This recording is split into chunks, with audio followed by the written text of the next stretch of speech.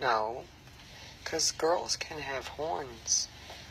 It's a bull because it pee-pees in the front and not in the back. And what we're observing over here today is this bull is trying to breed this young heifer because she's starting to ride the bull.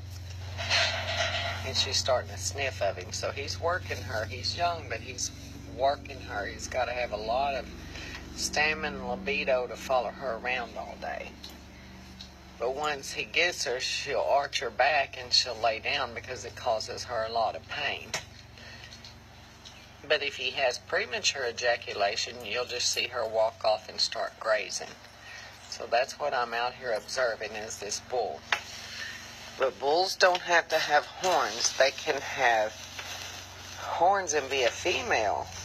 See, my bull don't have horns. You understand now? The bull pee-pees in the front like your daddy, and the girl pee-pees in the back like your mama and like you. Now do you understand? Why do you want to leave? Because I want to. The pee for what?